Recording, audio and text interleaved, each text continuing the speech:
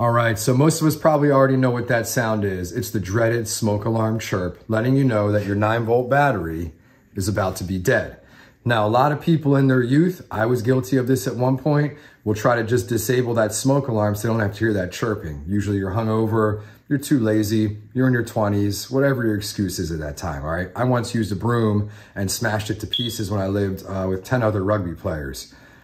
Just thinking back on how bad that could have ended made me want to make this video and show anyone else out there who's contemplating being lazy about this, how easy it is to swap out that battery and possibly save your life, your roommate's life, your family's life, or your dog's life, pet's life, anything of that nature, all right? I know I'm talking quite a bit, but fire safety is super important. So I'm gonna show you guys how to put a new 9-volt battery in your smoke alarm, all right?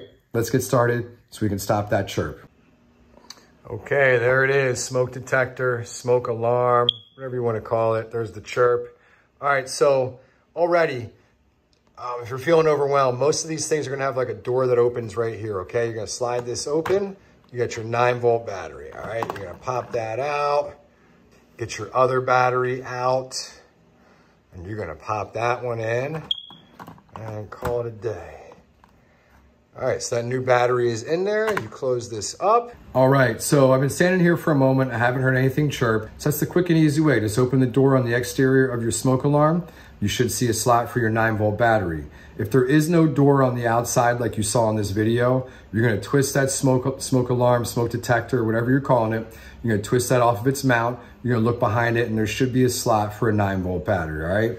Please, guys, if you hear your thing chirping, whatever you're calling it, smoke alarm, smoke detector, if you hear it chirping, make sure you get up there and switch that battery right away, all right? Could save your life or someone else's life. Hope this video helped. Make sure you hit that subscribe button, turn on notifications. I'll have more tips coming out for you. Talk to you all later. Peace.